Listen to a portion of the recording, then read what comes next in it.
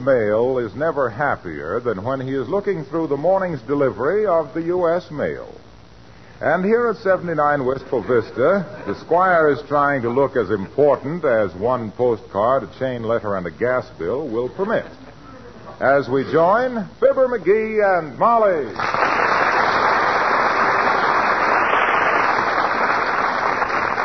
Who's the postcard from, dearie? A friend. What friend? I don't know. That's all the signature there is. A friend. Well, what does it say? It says, "Why don't you rake the leaves off your front lawn? Are you trying to make a slum of this neighborhood? Signed, a friend." Fine friend. Do you recognize the handwriting? It ain't hand-wrote. It's typewritten. I mean, it ain't hand-written. It's type... No, I mean, what I mean... I know what you mean. Yes, I know. Typewritten. And, while I believe that sending anonymous letters is a cowardly, cheap, and awful thing to do, why don't you rake the leaves off the lawn? Fertilizer. What? Why? I'm leaving them there intentionally. Let the snow cover them and let them rot. Next year we'll have the finest lawn in the neighborhood. Fertilizer. Well, yes, there's that. And then, too, if you let those leaves lie there a few thousand years, you'll have a ton of coal. What are those two letters? I haven't opened them yet. This one is kind of heavy. I wonder what... Oh, my goodness, a chain letter. What's the other one? Well, let me see here. Oh, well, I'll be it. Hey, this is from my cousin Ernest. Oh? My gosh, I haven't seen old Ernest since, well, way before the... Oh, it was long before the... Come to think of it, I don't even know Cousin Ernest. Must be one of the West Side McGees. The what? The West Side McGees. Oh, I guess I never told you about the family feud. No. You see, in 1876, my great-great-grandfather... Father? Yes. My great-great-grandfather, Patrick Henry McGee, he got accidentally locked in the smokehouse for 3 days, you see. Yes. And when he got out, he was so dark, my great-great-granduncle, Macintosh McGee, smacked him with an axe thinking he was an Indian, see? That kind of split the family up. Yes, I can see how it would. But I never was one for family quarrels. What does Cousin Ernest say? Oh, he's coming to visit us for a few days. When? Oh, we got lots of time to get ready for him. He won't be here till the 23rd. Fine, that'll give me time to clean the guest room. Mm-hmm. McGee, this is the 23rd. What? It Yes. is? Well, gee whiz, I got to get busy. Got to get a guest card to the Elks Club and got to line up a couple of poker games and prize fights and got to Oh, hello there, Alice. Hello, Mrs. McGee. Mr. McGee, any mail for me? Just a letter from the airplane plant, Alice. They said they hated to see you leave their employ and wished you good luck and enclosed your final paycheck for $39.18. McGee, did you open Alice's letter? Why, certainly not. I was just seeing who it was for, and I happened to be lighting a cigar at the same time, and I happened to get the letter between me and the lighted match, and I read the whole thing before I realized what I was doing. Yes, he was so absent-minded about it, Alice, he had to light 3 more matches before he could make out the amount of the check. Oh, that's all right, Mrs. McGee. Some people might think he was a nosy little snoop, but I know it was just a friendly interest. Hey, don't make too many social commitments for the rest of the week, kid. I may want to arrange a few dates for my cousin Ernest. He's coming to visit us. Maybe he's married, McGee. Oh, I doubt if Ernest is married. None of the West Side McGees ever got married until late in life. Cousin Hubert didn't get married till he was 87. Yeah, and he married a kid of 65. Everybody said he was silly marrying a girl 22 years younger than himself. But they were very happy until he died 20 years later. Broke his neck falling off his polo pony. Well, what does your cousin Ernest look like, Mr. McGee? Frankly, Alice, I don't quite remember Cousin Ernest. But all the West Side McGees were good looking. My great-uncle Folsom used to pose for collar ads. Creepers, really? Yes, indeed. Yeah. Then the harness business folded up and he had to go to work. You keep a few evenings open this week, Alice. I think you'll like Cousin Ernest. If he's like the rest of them West Side McGees, he'll keep you out dancing till the cows come home. I used to go with a boy like that. He kept me out dancing till the cows came home and then got sore because I wouldn't help him with the milking. Well, he'll probably be here by dinner time, Alice. You can meet him then. Oh, that'll be super, Mrs. McGee. Gee, I hope he's tall and handsome with lots of money. Oh, what am I saying? What do I care how tall or handsome he is? Well, goodbye now. I'll go upstairs and check over my engagement book.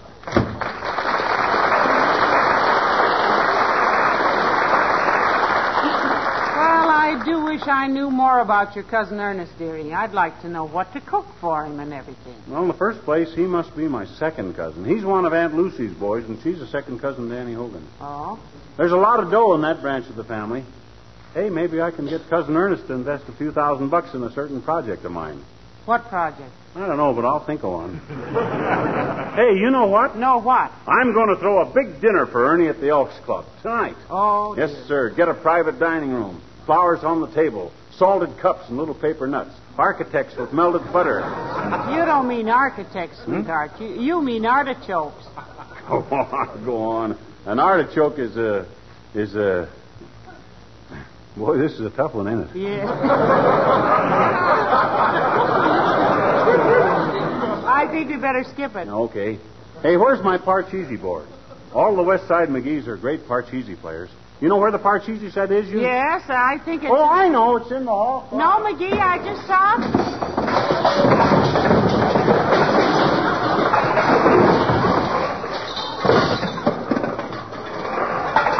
Upstairs on the table in the hall. Incidentally, remind me to straighten out that closet one of these days.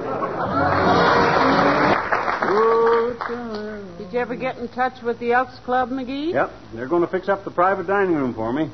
Going to have squab, corn on the cob, architects with melted butter, Artichokes. with melted butter, and crepe Suzettes for dessert.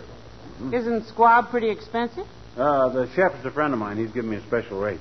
He raises homing pigeons, and they lost their last 6 races.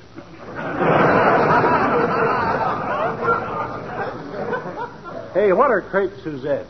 4-alarm pancakes. Oh. Who are you inviting to this clam bake, dearie? Oh, just a few ultimate friends. Mayor Latrivia, Alice Darling, Doc Gamble, Wilcox, Old Lady Carstairs, and you, of course. Well, thank you. It's nice to be numbered among your intimate friends. I'd hate to think we'd just been casual acquaintances all these years. Oh, I got to have you there. Somebody's got to insist that I make a speech. Right after the dessert, you say, I think we ought to have a few words from our host. Okay. Then I kind of blush, and everybody will applaud, and then I'll get up, kind of bashful, and make a brief speech. An hour and a half or so. I got it all wrote out. Well, it'll be worth the entire expense of this thing to see you blush, McGee. Oh, that's easy if you know how. Just hold your breath a few minutes. Then as you let... Come in. Oh, hello, Dr. Gamble. Hello, Molly. And how are you, egghead? Fine, butcher boy, fine. Hey, Doc, what are you doing tonight? What I usually do, make my rounds at the hospital, answer a few phone calls about whether or not it's all right to eat lobster and ice cream at the same meal, conduct my regular classes for amateur fathers in baby burping, and then go to bed for a well-earned rest, which I won't get because some dimwit picks the hour of 4 a.m. to light a match to look into his gas tank. Well, is it all right to eat lobster and ice cream at the same meal, Doctor? It is a matter for individual research, my dear. I've done it and loved it. But I happen to have a digestive apparatus designed by the Bethlehem Steel Corporation. The reason I asked what you were doing tonight, Pasteur, I'm having a special dinner at the Elks for my cousin Ernest. I'd like to have you there. Not on account of your personality, but just in case somebody chokes on a bone. Thank you, my boy. I'll be there if I can make it. Fine. But don't get annoyed if I'm called away in the middle of the salad course to usher a new little vital statistic into the world. Have I met Cousin Ernest? No, and neither have we, Doctor. He's coming to visit us for a few days. Oh, well, it'll be nice to meet him, particularly if he hasn't... I'll get it. 79 Wistful Vista, Molly McGee speaking. Who? Yes, he's right here. It's for you, Doctor. Thanks. Gamble speaking. Who? Oh, yes. Well, I'll be right over and take care of it. Just don't worry about it. Yes, right away. You'll excuse me, folks. I got to make an emergency call. Oh, something serious, Doc? Yes, I've got to show a woman how to remove stains from a rug. Well, that's an unusual thing to ask a doctor, isn't it? No, that was Mrs. Staines calling. Her husband's pie-eyed again. Here's the Elks again.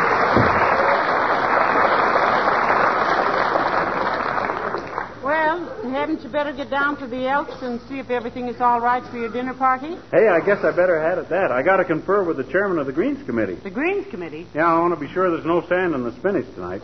You can help arrange with the flowers in the table, and then Hello, you can... Molly. Hello, pal. Hello, Mr. Wilcox. Junior, you're just the guy I wanted to see. You free for dinner tonight? Well, I was taking my wife out to a Chinese restaurant. Every now and then she gets a yen for some gung far chi and lim tui. Well, looky, Junie. I got a cousin coming for a visit, and I'm throwing a little marshmallow roast at the Elks. Why don't you bring your sparring partner and join us? Gee, I'd love to, pal. Hey, let me use your phone, and I'll check with Sugarface. Help yourself, Mr. Wilcox. Tell her it's strictly informal, plaid tie and toothpicks. Okay. Hello, operator. Give me Westwood 000001. You must have known somebody to get a low number like that. Hello, is this the Wilcox residence? Mr. Wilcox speaking. I'd like to speak to Mrs. Wilcox, please. Yes, Who's that? one of the butlers. One of the butlers? Yes, Tilly Butler does the house cleaning. Pete Butler washes the window. Hello, Dreamboat. This Daddy's little taffy apple? How long has he been married? I'm beginning to wonder if he is married.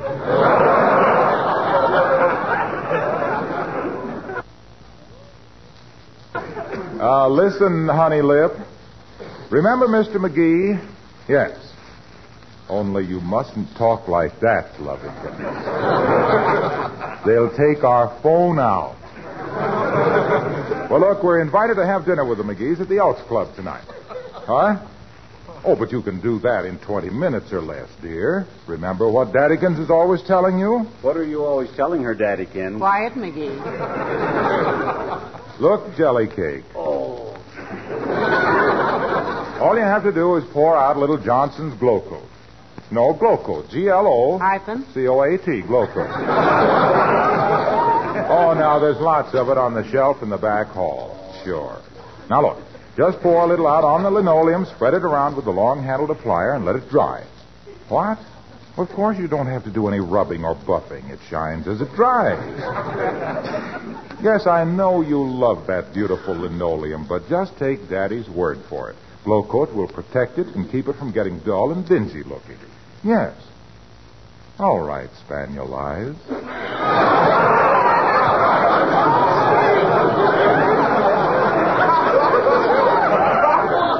Goodbye. What? Oh, you know I do. Goodbye. She knows you do what, Mr. Wilcox? Have my umbrella with me. What time at the Elks Club, pal? About 7:15, Waxy. But look, how come your wife don't know any more about Glow Coat than that after living with all these years with you? Oh, she knows all about it. She knows all about it, but she always pretends not to in case I'm phoning from a public place and there might be some people standing around. But she will come to dinner with us, Mr. Wilcox. Oh, sure. She said she was all set for some gung far chi and some lim tui, but she'd be glad to come. What the Sam Hill is gung far cheese and lim tui? Ham and eggs. Oh. See you at 7:15, pal. So long now.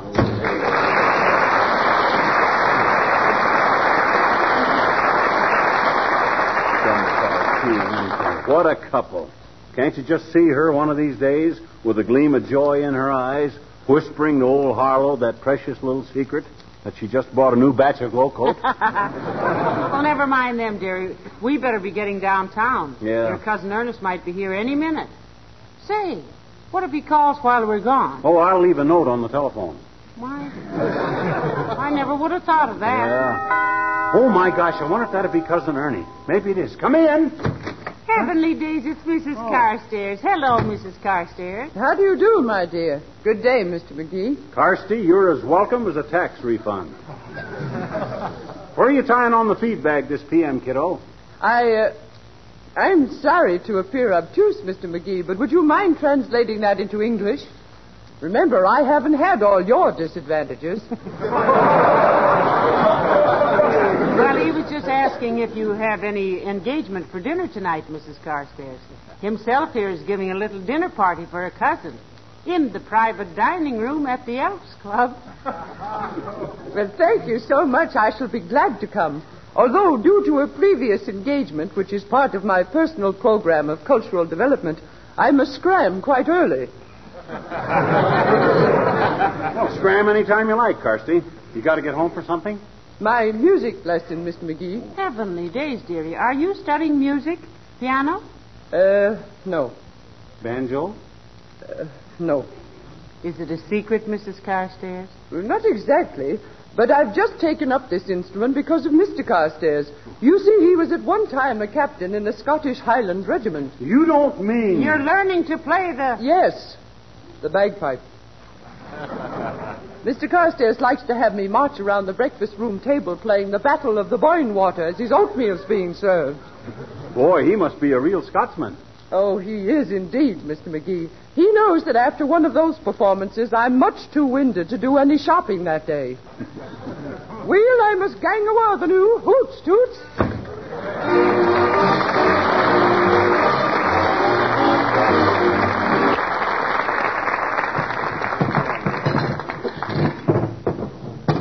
All right, boys. I need one more chair on this side of the table.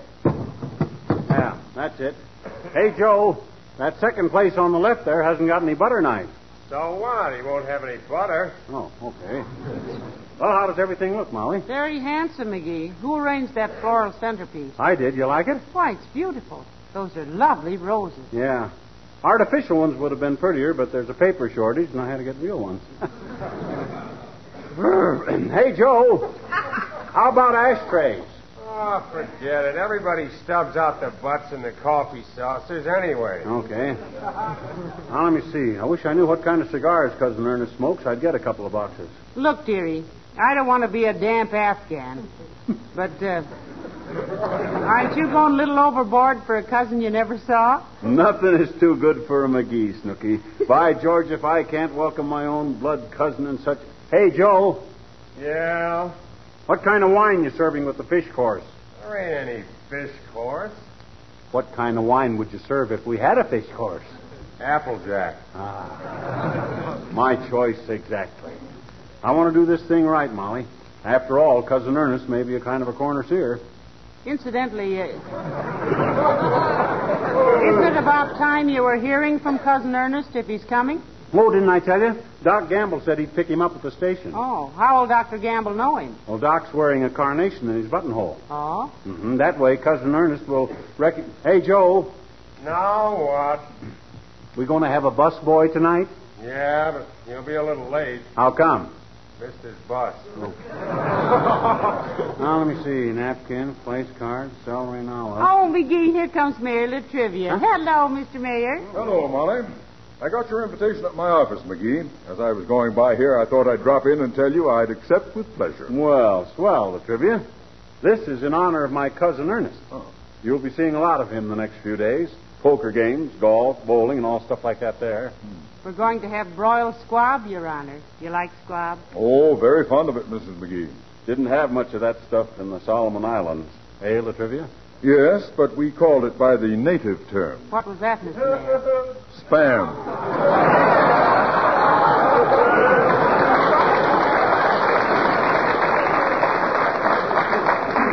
Our food was all right, but in some of the officers' messes, they had Some of the what, Latrivia? In some of the officers' messes, they had... Isn't that just sour grapes, Mr. Mayor? Isn't what just sour grapes, Mrs. McGee? The fact that you weren't allowed to eat with the officers don't give you any right to call their food a mess, does it? It is not sour grapes. Mess is the correct term for the officers' dining room. Well, even sweet grapes can make quite a mess, I'll say that, but you'd think the officers would be a little more fussy than to make a mess in their own... They didn't make a mess. It was a mess. Well, who made it? It's always a mess. I mean, in the service, the eating quarters are always a mess. Because now, just a darn minute. Just because you're in civics. You now... listen to me, McGee. You're always getting me into one of these verbal brawls, but by George... Boys. Stop that shouting, my goodness. I was merely saying, Mrs. McGee, that in an officer's mess... Well, why did they always serve grapes if it made such a mess? They didn't always serve grapes. They never served grapes. In the 3 years I spent in the Coast Guard, I never saw a grape. That's because you weren't an officer, I guess. Yeah.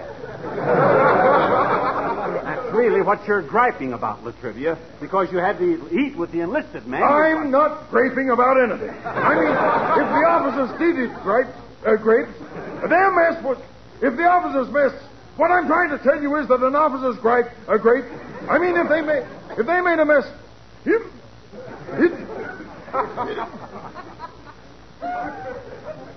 I say, McGee. Hey? You were in the last war, weren't you? Yes, he was, Mr. Mayor. The big war.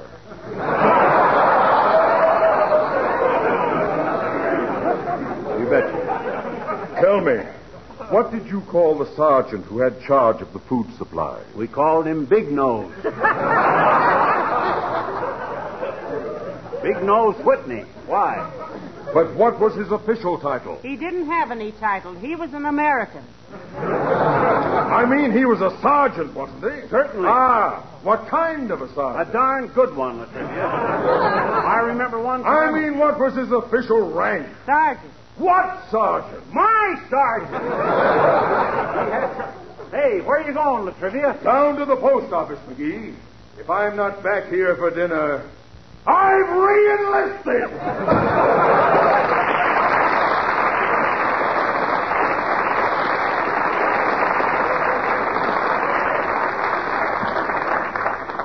Wonder why he was so interested in our mess sergeant.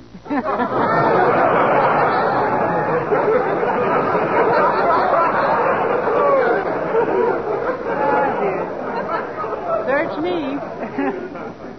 Frankly, I'm getting a little worried about your cousin Ernest. Oh, he'll be along any minute now. Doc Gamble will find him. When I think of the expense you've gone to for this dinner, and then if he didn't show up... Ah, pataw. Shucks, it's only money. Hey, Joe. Yeah? Them squabs ready for the oven? They're in the oven. Oh, dear, oh, dear, oh. This thing is... Oh, well, here come your guests, McGee. Hello, everybody. Oh, come on in, folks. Oh, my nice. Come on, gather right around. Now, look, everybody, take your places according to the place card, see? And when Doc Gamble comes in with my cousin Ernest, let's all sing For He's a Jolly Good Fellow, huh? Yeah, we'll... Oh, here he is, McGee. Huh? Here's Dr. Gamble. Oh, okay, folks. And a 1, and a 2, and a 3. For He's a Jolly Good Fellow. What's the big idea, Doc? Where's Ernest? Right here. Ernest, this is your cousin Molly and cousin Fibber. Friends, this is your cousin Ernest. Oh, well, hiya, Cousin Fibber. Hi, Cousin Molly. Gee, that was a swell train ride. I sat by the window all the way. Are you Ernest McGee? Well, I ain't Clark Gable. How old are you, Ernest? 11, going on 12. Hey, I'm hungry. Where are we going to eat? We're going to eat right here, Ernest. You like squab, son? What's a squab? It's a pigeon, and look who's talking.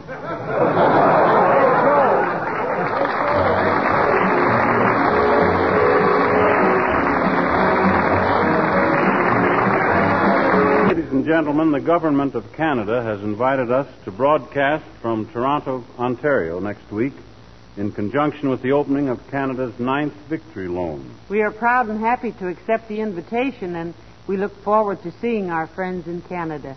So next week we'll broadcast from the Maple Leaf Gardens in Toronto, Canada. Are you all packed, dearie? Yeah, I'm all right. Hey, but look, what language do they speak in Canada? English. But if you speak slowly, you'll get by. Oh. Good night. Good night.